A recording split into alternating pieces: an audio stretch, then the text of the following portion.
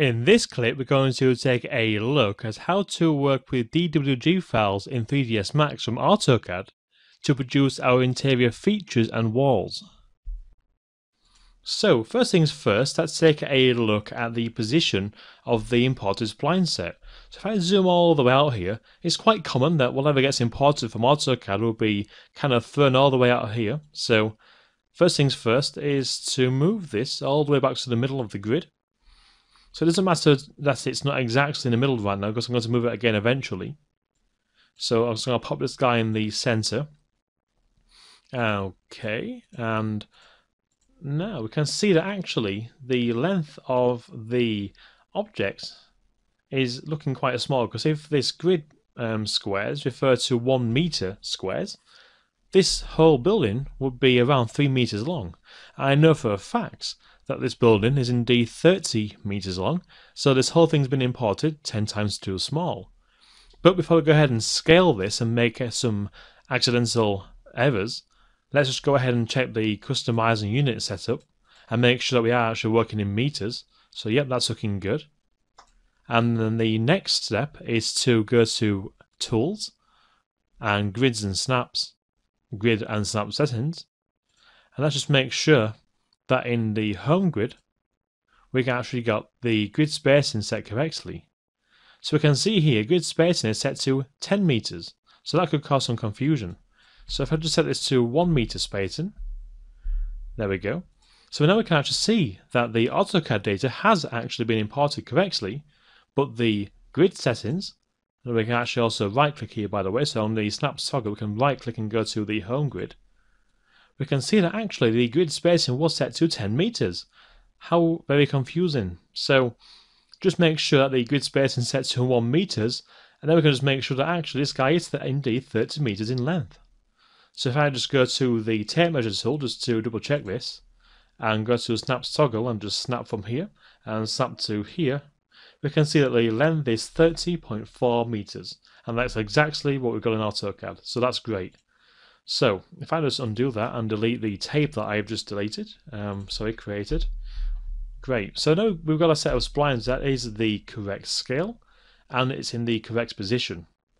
So now let's have a look at the structure of what we've got here. So in features, we have the interior features of the room. So we have chairs and tables and the refrigerated unit and some sofas over here.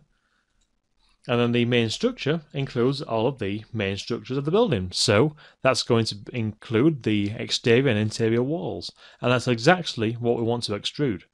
So I'm going to hide the features of the scene and take a look at the main structure. So one thing that's been left by accident is this counter area. So I don't actually want this included in the extrusion.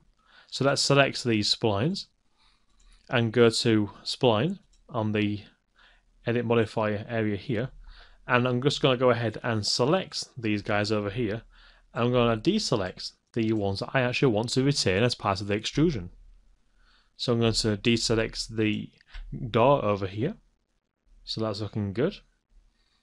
I'm going to deselect this little guy over here.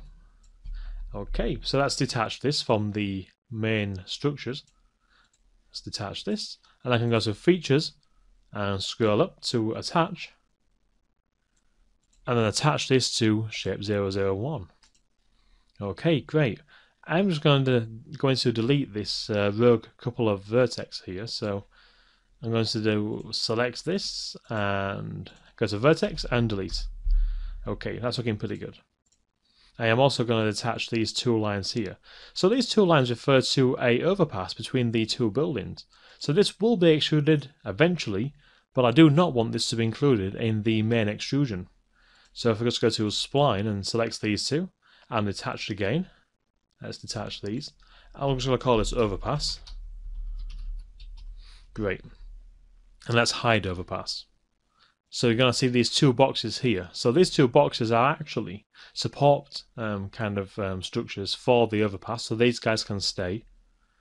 Great. So let's just save the scene, because occasionally 3ds Max does crash, and it crashes especially when using splines. So make sure that you do save quite often.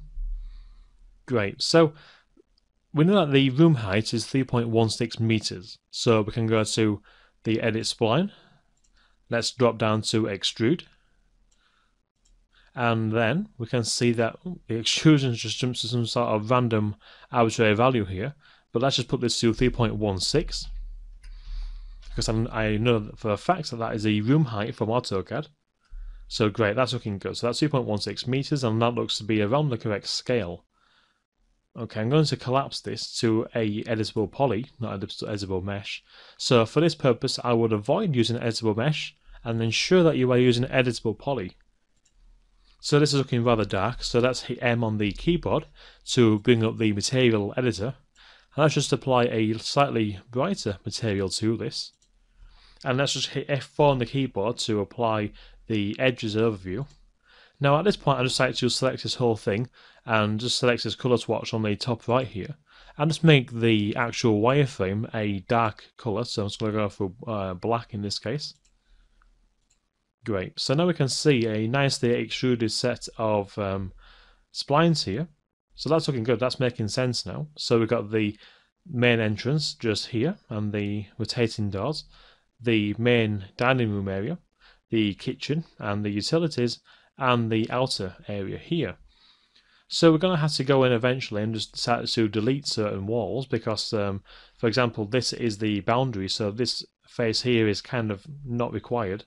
So if I just go to polygon and delete this, and I'm also going to delete these polygons here because these are this is actually the main entrance. So we can just go ahead and start to tidy up the scene so that we can then progress on and start to furnish and build our assets and take us into Unity.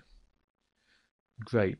So I'm also going to delete this polygon here because that's actually our exit to the main kind of outsider space just here. Okay. So because we've found a nice clean spline set, we don't actually have any Z fighting going on, so we don't have any overlapping faces. And because we've made sure that the spline set is kind of clean, we've got a really nice clean set of geometry as well. If I just go ahead and turn on features again and overpass, we can see now that we have a really interesting way of positioning our objects. So we could go ahead now and start to build our tables and chairs and everything else and use this as a reference for positioning those objects. So that's one really nice way of using DWG files from AutoCAD to start off to produce a really nice, clean, accurate architectural visualization.